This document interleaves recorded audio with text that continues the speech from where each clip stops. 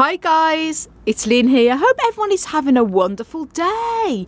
Now in this video I'm going to be talking to you about white powdery mould and mildew on succulent plants and the different types of methods you can use to eliminate it. Now these are a selection of my many of my succulents here. I've got a mixture of echeverias, graptobatalums, graptosedums and the like. Very happy to say that the majority of them are doing very well. Lots of blooms coming up on them, absolutely gorgeous. Look at that, guys. And I'm going to be making separate videos on the individual ones, all in bloom, to do a little video on the individual plants as well. Happy to see so many blooms. But normally, I say white powdery mildew is a very, very common problem with succulents, and particularly with echeveria types. And when I say echeveria, I mean the whole sort of graptobatalum, graptosedum, grapteverias. And usually for me, it's normally a problem I have in the winter time. And the reason for that is because I live here in Ireland. I'm in Northern Ireland, which always has a high humidity, even in the middle of summer. And in the winter, you've got the cold temperatures and the high humidity. I overwinter all of these succulents in here in the polytunnel. I keep them here all the time, even during the summer. And the summer, I always have the door there, which is I have wide open on the very sunny days, plenty of ventilation. So I've never had a problem with this during the summer. In the winter time, that's usually when I've had a problem, and I'm going to explain what I use to treat it in the winter, which I'm going to be using to treat the ones I'm going to be talking about now as well. But the difference is this last winter, I should say, we got a dehumidifier, especially for polytunnels and cold temperatures, and it worked amazing. It was the first winter I went without any white powdery mildew on the succulents. Normally I have it every winter and I have to deal with it and keep it under control, but I had no problem. So the dehumidifier worked really well because it kept the humidity inside the polytunnel at 50% and even a little bit lower, which was great for the cacti and succulents. And as I say, I've never really had a problem in summer, but this time I've noticed, I'm just going to show you here, it is now July, and I've noticed that I've got, I'll show you there, typical white powdery mildew. And we've had very good temperatures here the past few weeks. It's been very sunny, but we've also had periods of very wet, heavy rain in between as well. And although I say I have the door, which I have wide open on the sunny days for ventilation, it's still the air outside is still high humidity and it's very warm temperatures. It can reach 40 Celsius here in our polytunnel, even on a day that's not particularly that warm outside, because it's very warm. And I think this is why I'm having a problem with it this year. I don't want to be putting a dehumidifier on in the middle of summer. It's more of a winter thing, and obviously everything costs money if you're having to have things on all the time. I think it's just been a combination of the high heat and the high humidity.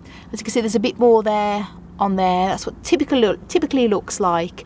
And I'm going to show you some of our other ones that have had it as well. Yeah, this one has also has a little bit as well. And a bit of a pain. This is past previous white powdery mildew damage. It's healed up now, but it's a pain. So I'm just going to show you what it looks like should you have this happen. I say it's more of a winter thing, but it can also be, as I've experienced now, in summer too. That's a very good example of it there. But not all of my succulents are affected, it's only just a few. But I'm going to be treating them all now with a spray, which I'm going to be talking about. I'm going to show you the different types of methods you can use to treat powdery mildew on your succulents. I'm going to go and explain them now.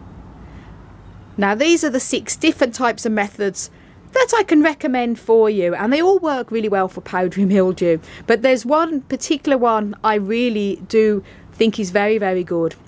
And first one, I'm going to go through all the options. First one here is SB Plant Invigorator, and this is also a bug killer.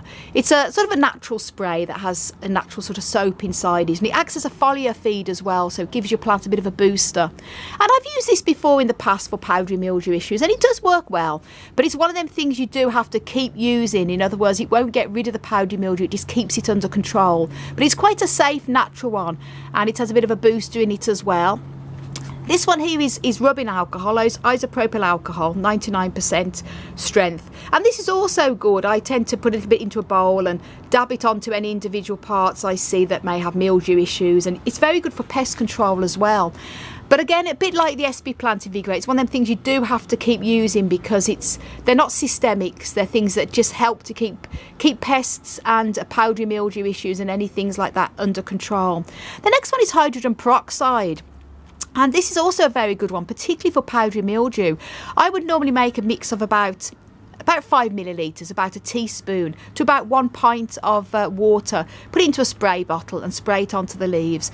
I use that sometimes before I had the dehumidifier in the winter, and it seems to do really well. But again, you do have to keep repeating it, because it's something that powdery mildew will keep coming back again, especially if it's down to high humidity issues or other lack of ventilation issues in your environment. This one here is a new one for me, and this is actually a plant spray that I got this year, and it's very, very good. Kiss of Death bug spray. It works very well with mealybugs and also especially with aphids and things like that. But it's also very good. You can also use it on mould and powdery mildew as well, because it's got a very, very strong pepper, and that acts as a very good fungicide, so that works well. But again, I haven't actually tried this on powdery mildew yet, so I cannot give my opinion on it. It's just that this is another option.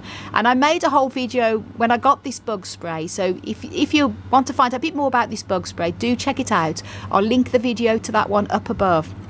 The fifth one here is a fungicide. Now, this one is called Rose Clear Ultra, and this is one we have in the UK and Ireland. It's a very popular fungicide. I think it's copper-based, and this works absolutely fantastic for fungus and mould issues, because it's a systemic.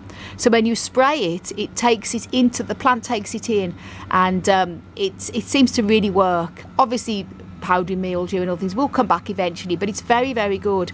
But again, it's a chemical, and I try and avoid using chemicals as much as possible, because sometimes you get a bit of leaf scorch, especially on echeverias.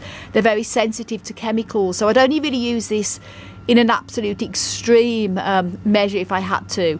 And this one also controls insects as well, because it's systemic, so it acts as a fungicide and a pesticide. But you can use any type of systemic fungicide that works well. As I say, I only use this as a last resort.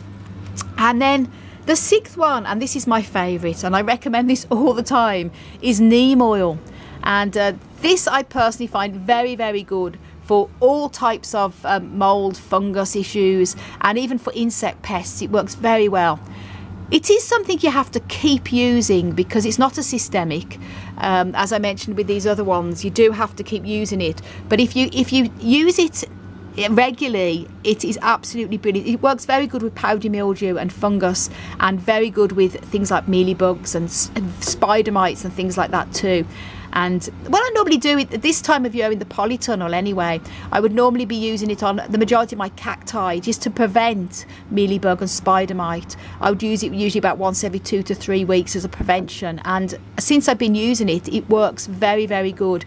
I don't use it during the winter, because I keep the polytunnel as dry as possible, and that's when I sometimes notice mealybug comes back again when I stop using it.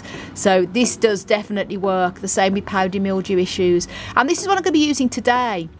And because my succulents already have powdery mildew, I'm going to be using this, and then I'm going to be reapplying it in about 5 days time, reapplying it again in another 5 days time, and then I'm going to leave it, reapply it in another 10 days time, and then I'm going to use it probably weekly for the next up to about 6 weeks, just to make sure it's completely eliminated. This is pretty harmless. Some people say that they use it and they find they do a bit of scorch on their succulents, so you do have to be careful. I would recommend not using it obviously in direct sunlight. Either use it very early in the morning or late of an evening when the sun has completely gone down. And when I say early in the morning, I don't mean an hour or two before the sun comes up. Make sure you do it very early. It's just gone 6 o'clock in the morning here. I'm up early every morning because I have to, so much I have to do with all the plants. So this is perfect for me. The sun won't be coming up until at least 9:30, 10 o'clock. So if you spray this in direct sun, you can suffer from leaf scorch. And also with echeverias and succulents in general, the ones, especially the ones that have the little hue on the leaf, sometimes it can cause that to go away as well. So you just have to probably try a few first, or a leaf or two, before treating the whole plant. Personally, I've not really had any issues. I had a lovely sort of purple, I have a purpley one, Echeveria Metallica, and that when I sprayed it did make the hue go a little bit matte looking, instead of having that lovely sort of shimmer. But I'd rather that than have pests and mould issues. Any mould issues will outgrow, and the new growth will be absolutely fine anyway. So I personally have not had a problem with neem oil as such, but I know a few people have. So if you're using it on particularly sensitive plants, I would just recommend doing a leaf or two first before treating the whole plant or plants. But I think this is very good. And as I say, if you're very concerned, there's lots of other options as well. They're all very good. A little plant sprayer that I make up for the measurements.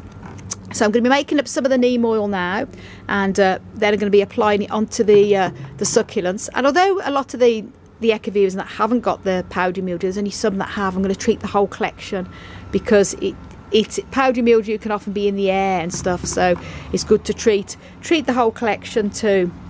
And I have made a complete video on how to use neem oil, including how to make up the measurements, how to mix it up.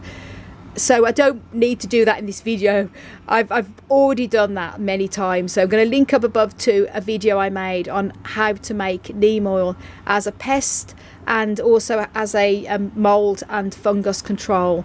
I'll link that video up above and down below in the video description. So I'm going to get mixing this now and then applying it to the succulents. Now I've made the spray up with the neem oil, and as I said, give it all a really good shake, and I've made the whole video on how to use it. And then what I'm going to be doing then is starting on the back and giving all of these a thorough spraying. Make sure all the complete leaves are completely covered there.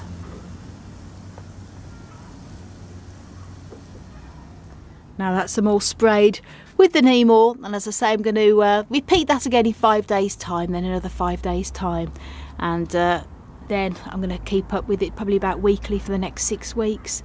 And it should prevent, it not only should kill the white powdery mould, it should prevent it from coming back as well. So as I say, there's many other options as I explained in this video. They all work well, but I always find the neem is great. Not everybody likes the smell of neem, so it's good that there's other options on how to treat this rather annoying thing. So if you have powdery white mildew on your succulents, then hopefully this video has been helpful for you. Whenever I experience problems with my own plants, I always like to make little videos to help other people out too.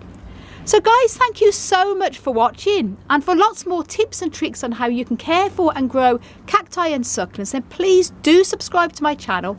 Don't forget to click that notification bell so you can be notified when I upload new videos. You can also follow me on Instagram, Twitter and Facebook at Desert Plants of Avalon. And for lots more tips and tricks also on how to care for and grow cacti and succulents, I've got a whole care range on there. Do check out my website, desertplantsofavalon.com. I want to send you loads of love, heaps of happiness, and tons of plant power from across the Emerald Isle. And until my next video, bye!